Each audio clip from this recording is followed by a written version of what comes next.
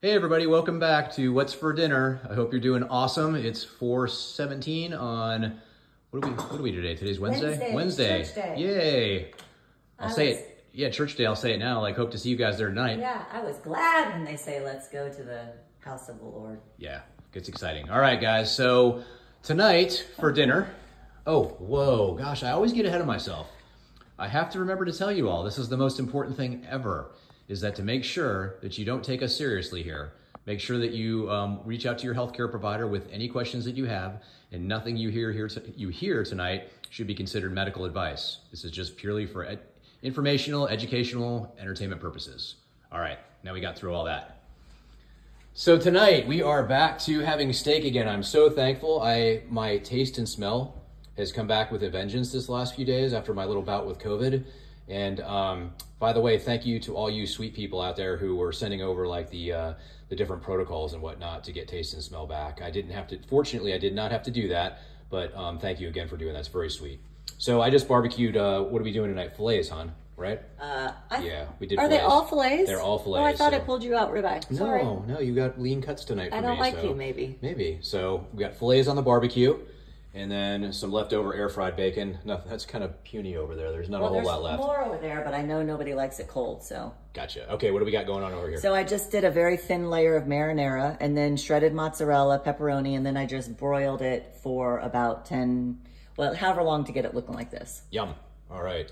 And then is this farm fresh eggs? They are. Yay. So again, our super awesome nurse Angie brings these in for us every week. Yep. And they are absolutely delicious. Okay. And I have my little concoction because Janie keeps giving us amazing tomatoes. I mean, it's just amazing. Yeah, I think here in the next few weeks, Teresa's probably going to switch to completely plant-based.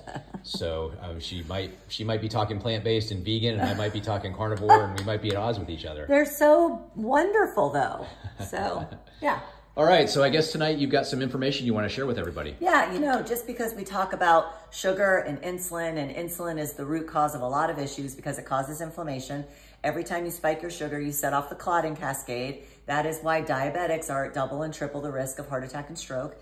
And, when you become a diabetic, especially in the hospital, if you get diagnosed in the hospital, like type 1s get diagnosed with their blood sugar at like 600 or 700. We have a family member that was diagnosed with a blood sugar above 500. And then what do they serve you? Pancakes with sugar-free syrup and applesauce and blueberry muffins and bananas and all the things that are going to keep your sugar up high. That's all we're trying to teach you guys is that food matters. So if you go to the store and buy an over-the-counter glucose monitor, which doesn't need a prescription now, it's Stelo, S-T-E-L-O by Dexcom. You could look at this, especially if you're a diabetic, you have to have a glucose monitor because there are foods that you are going to see with your own eyes and data that you cannot eat, okay? Yep. So these are the boys. So this is particularly Blake. When they were 12, they wore these. Now, let's just look at one first. These are non-diabetics. These kids are not diabetics. These kids' pancreas work beautifully. Perfectly healthy 12-year-old kids when we did this. Yep. So you can see, I want people routinely under 100 or not much higher than that because when you go above that, that's when you nick your coronaries and carotids, and that's what sets you up for heart attack and stroke. And just before you go on, just so everybody knows, yeah, you're looking at this is the glucose measured in your blood, okay? So that device, the glucose monitor Teresa mentioned, is you wear it on your arm and it's actually tracking this every 15 minutes and then it aggregates the data all here and then you will keep a food diary along with this so you can see which foods are causing your blood sugar or your glucose to increase. Yeah. Okay. So bananas, he had 2 bananas actually. His sugar was perfectly normal, doing nothing below 100. He ate that banana, he went straight up to 165. Now, because his pancreas works beautifully, it corrected and came right back down. Diabetics, will stay up here. If you're a diabetic and you choose to have a banana, diabetics start around, maybe 120, 140. So then when they eat a banana, you're going up to 250 for a banana that has less potassium than an avocado does. So be mindful of that. And also, so people know too, when you mention the pancreas, you're talking about the pancreas releasing insulin based on the sugar. So as that sugar spikes and goes up, your insulin will spike and go up as well. Your body, your pancreas, has no idea if he is responding to a banana or to ice cream. He just knows sugar went up and he's got to do his job. Yeah. And then incidentally, I will tell you that on Facebook, somebody commented, somebody that the kids knew from the gym when they were younger. And I was saying a Snickers in regard to sugar would spike your sugar less than a banana. So he came on, and he's a trainer, and said, so you're telling people to eat a Snickers over a banana with all the ingredients and chemicals? And I said, no. I told people if they ate a Snickers, their sugar would go less than if they ate a banana. I'm just trying to show you guys why we do this every night, is we're trying to show you the difference that food can make with insulin spikes and sugar spikes. And then when you crash all day long, you feel horrible. So you eat a food, it spikes your sugar. As you come down, you crave food. You eat it, you come down, you crave. It's just this vicious cycle. Yeah, and so the healthy sugars that come from fruits that people always say that, well, what about I'm eating healthy sugars, Yes. organic fruit I'm getting it from? Your pancreas does not know the difference. It's still going to release insulin. It's still going to cause your insulin to spike, and it's going to drive the fat stores. That's what we're trying to avoid. Yes. So, and by the way, for those of you who don't already know this, is fruit actually has a different type of glucose in it. It's called fructose, okay? There's only one organ in the body that can actually metabolize fructose, that's your liver. So when you eat a piece of fruit, the fructose from that fruit has to pass through the liver, and the liver has to convert it to glucose. So there's an extra step. So if you guys have heard of fatty liver disease, or non-alcoholic fatty liver disease. Yeah. So it's the same thing. Fructose, any excess fructose that you intake that's beyond your energy needs is going to get stored as fat. After it's converted to glucose, and it'll get stored as fat right around your liver. And so fruit can actually contribute to non-alcoholic fatty liver disease. In the old days, when I first started nursing, which was 1998, when I started as a floor nurse, you knew who the drinkers were because of fatty liver. Yep. Now, fatty liver is because of sugar and fructose. Yeah, absolutely. Okay, so then his body responded. He came right back down. And then at 12:30, they had burger, eggs, and bacon, our fave.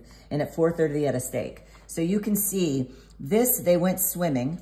So at 12:30 is when they had the burger, eggs, and bacon. Then we went swimming, which naturally increases cortisol, which will naturally increase your blood sugar.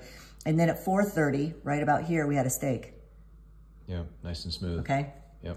Now, the same time frame we were wearing these, we went to our water amusement park down in Branson, and both the kids had pizza and cheesy bread, and Blake had a funnel cake. Nate had Dippin' Dots, and it's not much difference. But, okay, remember the banana here.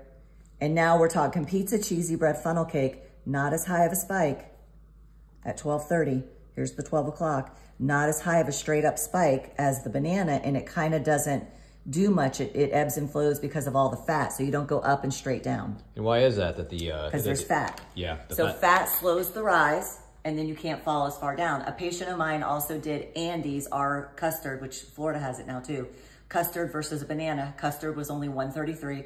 Everyone's banana is about 160 and above. You know, and a lot of the endocrinologists here in town, besides wanting to report me at times, say I'm a quack, because I say if you're a diabetic, you can't have fruit. You can't metabolize fruit properly. They say you absolutely can't have an apple. You just eat it with a piece of cheese. So they're trying to get fat with the apple, so it kind of slows the spike, and maybe you won't spike as high and then come back down. But all of you guys that are diabetics have to realize that you're starting much higher. Your normal resting blood sugar is much higher than like these kids, or mine runs, when I wore a glucose monitor, it was so boring, I run in the 60s. So if I'm gonna eat pizza, cheesy bread, a banana, any of that stuff, and I'm starting at 60, I might not even get above 100. Yeah. So oatmeal, all that kind of stuff. Gotcha. We do have a couple of questions on. Oh. Were you done? Okay. I just wanted. So Peggy is saying. So her blood sugar is pretty much above 100, even fasting in the morning and eating carnivore. Yes. So if it's the Peggy I'm thinking about, she's got to reverse some damage inside, like pre-diabetic damage, and stress is the other big thing, which I know she's dealing with. Stress will keep your blood sugar high. Not sleeping will keep your blood sugar high, because all of those things, not having your hormones optimized, creates cortisol reactions. Like you saw, the kids swimming created blood sugar spikes. So all of that stuff will keep your blood sugar high. And the dawn phenomenon is elevated blood sugar in the morning. It's the last thing to go. It will tick you off to no end, because it will take years. Like a year. That's right as you're waking up. The cortisol in your bloodstream starts to get released to wake you up in the morning, and it causes your blood sugar to increase. And so that's the dawn phenomenon. Yeah, and all the guys in our space, these doctors wear glucose monitors, and Dr. Seifus has said as he's tying his shoes to go for a run, his glucose goes up first thing in the morning, because his body's anticipating he's going to go for a run, and cortisol is being released to get going. Yeah, and to answer the second question here, Peggy, does exercising increase your blood sugar? Yes. I walk quite a bit. So here's, first of all, I don't want you to, walking is not exercise, walking is activity. I hate to have to say that to you. Me too. But yeah, so are you gonna burn some calories and some fat and stuff like that? Yeah, a little bit. So slow paced, long distance exercise or activity like walking is fat burning, okay? Your body will burn a little bit, but very little. It's honestly not really exercise, okay? It's activity. But if you do high intensity exercise, your body actually does require more blood. So running sprints or very strenuous physical workouts, like resistance training and whatnot, your body will actually take fat out of storage and convert it to sugar or glucose in the liver via a process known as gluconeogenesis, and it will use that for fuel because your body does at times need sugar, but your body can create the sugar on its own, okay? But if you do go for a walk, that will help your body shunt the glucose into the cells because you'll need it to feed your body, energy. Yep. So it is a little hack that diabetics do. They'll get up and go for a walk. And please don't take that as saying to stop your walking. No. So I walk too. I walk a couple times a week and it's fantastic. So just keep that up, but just understand what the limitations are with activities like gardening, walking, taking your dog for a walk, just things like that versus actual high intensity exercise. I know. Okay? It annoys me because on my days off, I get up and I don't sit down because I'm doing things, but that's activity. Yeah. It's not exercise. Good questions though. Yeah. Awesome. Good stuff. Okay, so food matters. And physicians and providers are trying to say food doesn't matter. You can't be healthy on your own. You have to take our pill, our injection to be healthy. Now psychiatrists or psychiatric area is getting involved in saying if you're worried about your diet and your health, then you have orthorexia. Wait, is that right? Yeah, that's right. So you have a disorder because you're too worried about your health. I mean, you can't win. They are just, every time we get going on something, they bring out this other thing to label you and act like you're crazy. You are not. It's too restrictive. It's bad for the kidneys, I mean, all this other stuff. It's the same old tired thing, Anyway, so are you good? I am. Okay, cool. All right, guys, well, tell us what you're having for dinner. If you have any questions, shoot them our way. We love you guys. We hope to see you at church tonight. Yes. And we'll see you next time. God bless you all. Bye. Bye.